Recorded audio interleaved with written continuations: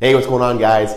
Brandon Gentile here, Legacy Group Real Estate Team, Berkshire Hathaway Home Services, Q&A Fridays. So every Friday, we're bringing you a lot of the questions we get. Like I said many times, we have a list a mile long of the stuff that you're asking us, and we appreciate that a ton because we can't think of absolutely everything. So we appreciate that. Today, we have something that we get asked a lot, something that I get asked a lot.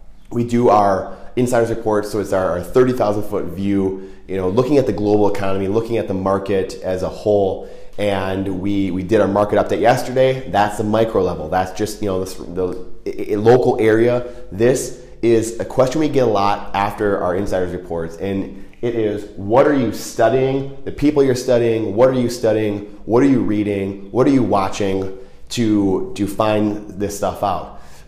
Believe me, I'm no genius. I just try to study people and follow people that are a lot smarter than I am. So it's a question I get. I tell you guys every time. I promise you're going to get something out of this. It's value that I get from all kinds of people from different spectrums, and I want to give back and provide that for you guys. That way you can see what I'm seeing, and I don't just sound like a crazy person when I'm up here giving our insiders reports or things like that, and I'm saying things that kind of sound outrageous at times, but it's what a lot of the biggest guys in the world are saying. Obviously, you're going to have people that dissent clearly. We've had our tiffs on here with things like Warren Buffett and different stuff. Some people like that. I consider Warren Buffett, people like that, more of an anomaly than anything. So we have guys on here that I trust very much, but they have some differing opinions as well. So again, there's a question I get a lot, and it is, what are you studying? What are you looking at? What are you reading? What are you watching?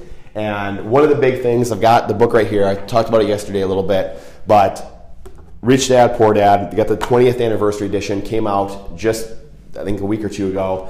And, obviously Robert Kiyosaki, my biggest mentor, he wrote this 20 years ago, and it's truer today now than ever. And it's talking about your house is not an asset, things that were very controversial and still are controversial.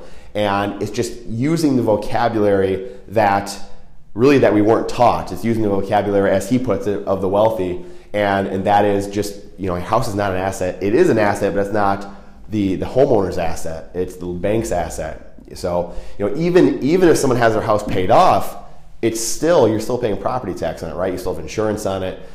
Maybe you don't have insurance on it, but you're still paying property tax. And if you don't pay a property tax, then what, right? So then it's always that unless you own a rental property and you're getting positive cash flow, then that becomes your asset. So it's just using that vocabulary and getting on the right side of the fence, basically. And that's what this book is about. This was one of the books that changed my life.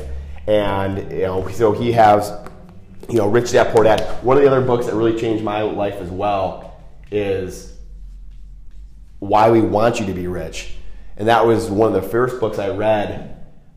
And that was actually with Donald Trump. He wrote that with. And I didn't even know who he was at the time. This was, 6, 7, 8 years ago. And really when I started getting into everything, after the crash, I really started getting into stuff. I found one of the first books I found was Why We Want You to Be Rich. And he wrote it with Donald Trump. Excuse me, I've been struggling with allergies the last couple days, so I apologize for maybe it's some not so great audio. But he wrote it with Donald Trump, and I had no idea who Robert Kiyosaki was, but I knew who Donald Trump was. And I picked up the book. I think it was in a bargain bin at a grocery store, of course. I'm in the reading section at a Walmart, one of the superstores, whatever. I'm grocery shopping, and I see this book in the bargain bin. It's like $3 or something like that. And I'm like, oh yeah, cool. I love real estate. And I knew Donald Trump, and I was like, I don't know who this guy is. I picked it up, and it changed my life. It changed everything for me and really put everything into perspective. Shortly thereafter, I read this, and I've gone through and read all the books in his series, all of his advisors' books. I've read his, most of his books multiple times.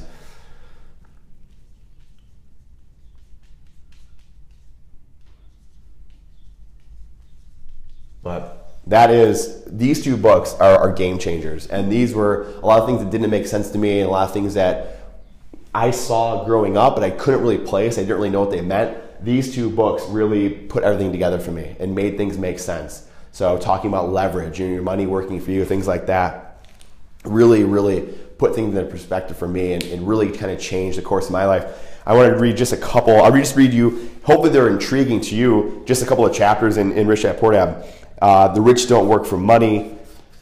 Obviously talking about financial literacy, changing vocabulary, things like that. Minding your own business. So that means obviously more than one thing in multiple different ways. Minding your own business means, instead of just you letting the government or letting an entitlement program just run things for you. Like Jim Rohn. Jim Rohn's one of my favorite personal development people, and he always said, if you let the government take care of your money at the end of your life, you can divide your wealth by 5.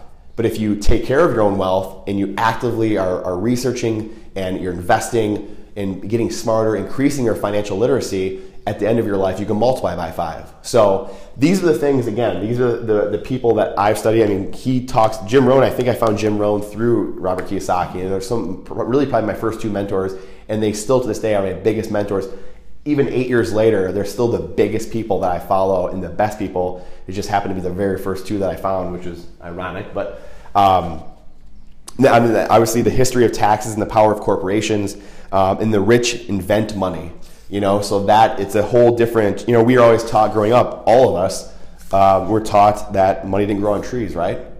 Well, that's wrong. Ask the Federal Reserve, because it grows on trees all over the place. It grows on printing machines. They're, right as we speak, they're just pumping out money. So it does grow on trees. And it's up to us to figure that out, and up to us to find a better way. You don't learn it in school. You're not learning it from, anywhere. It's up to us to find that path and find out how to get on the other side of that fence. And money's just a weird subject because no one, so few people really want to talk about it. Everyone needs it and wants it, but very few people want to talk about it. It's often a sore subject. It kind of goes into the religion and politics discussions a lot of times. So very interesting. Harry Dent, Robert Kiyosaki is, to me, he's my biggest mentor. He's amazing. Then you get into Harry Dent, Jim Rickards, Mike Maloney. These guys all they do a lot of work together, things like that. They have each other on each other's podcasts, things like that. But Harry Dent is probably the biggest demographics guy there is. I really don't know a demographics guy bigger than he is. He has a lot of things. So these 2 guys are very interesting because I was just talking to somebody earlier today about this, about gold and silver, because I believe that those are the 2 most undervalued assets right now. I could show you, and maybe next time, next Insider Report, we'll show you the graphs. I can show you 10 different graphs right now of the economy doing this, just going down like that. So when you compare the Dow to gold, you compare the Dow to silver, you compare the Dow to things of value, oil, different commodities, it goes down. It's doing this. But when we look at it, when we look at the Dow, it's doing this. So we think it's great. We think it's awesome. But when you compare the Dow, which is paper, it's not an actual tangible thing. It's doing this when you compare it to everything else. So these guys talk a lot about that. Mike Maloney talks the most about this.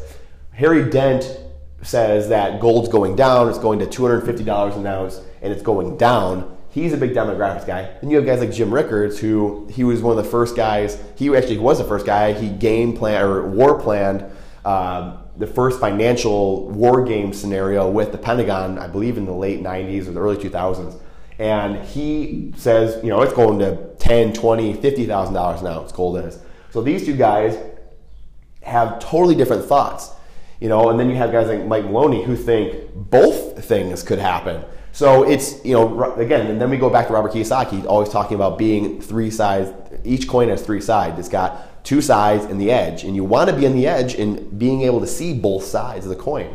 And that's where I talk to people, and I have my belief of where things are. I think, like I said, gold and silver, when you look at stuff, it's gold and silver, commodities, oil, very low right now, very undervalued, the most undervalued asset there is.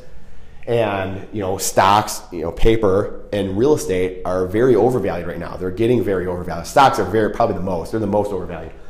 So when you start looking at that, then you start to see patterns. You start to see things. And like Mike Maloney thinks that we're going to go into a deflation and then we're going to go into an inflation or hyperinflation. So he kind of takes a page out of both books and says, hey, you guys are great, but you're both right and you're both wrong. Like it's you, and they're amazing. All these guys are currency historians. I mean, I think he's probably one of my favorite guys. Just as a currency historian, straight up, he is probably, I think, the best. But again, this is why I have multiple different people on here, because it gives you a perspective, gives you different perspectives as to the different sides of the coin on the edge and being able to see both sides. So Harry Dent, again, demographic guy, right? So he has the demographic cliff, talks about, and we talked about it in the last Insiders Report. We talked about the baby boomers and how there's going to be a lot more sellers than there are buyers coming up, because there's so many people selling off. They're turning 70 and a half as of last year. They have to sell, and there's not going to be enough, millennials, all those people buying in. There's not enough people to buy up what's being sold. So one of the reasons why a lot of these guys think there will be a crash coming up. He talks about the demographic cliff, and he talks about those problems that we're going to run into with there being too many sellers and not enough buyers.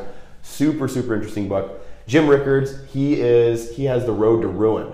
So he has some other books. He has A New Case for Gold, things like that, and talking about just really the death of the dollar, the death of the currency, and just the direction we're going. So Mike Maloney, he has The Guide to Investing in Gold and Silver. So he's like I said, he's probably the best currency historian that there is, really. I think he's just one of the best out there, and he's really studying from the beginning of time. So when people ask me, what are you studying, what are you looking at, what things are you doing, these are the things I'm looking at, these are the people I'm reading, these are the people I'm researching, these are the people I'm keeping tabs on constantly, and just staying close to, because let's be honest, we all know the government's not doing it for us, right? So find those people, stay close to them, and be able to see both sides of the coin, or all three sides, I guess, right? Be able to be on the edge and see both sides of the coin. So these books are awesome. I really highly, highly recommend this. It's they won't disappoint. If anything, they'll be a good read for you. So these are the questions I get asked a lot, and about the economy. They're the best books out there to read. And I hope you guys get some serious value out of this. And we love bringing it to you. I love talking about it, so I appreciate all of you who are, constantly talking about it with me. Sorry, I'm not feeling it today.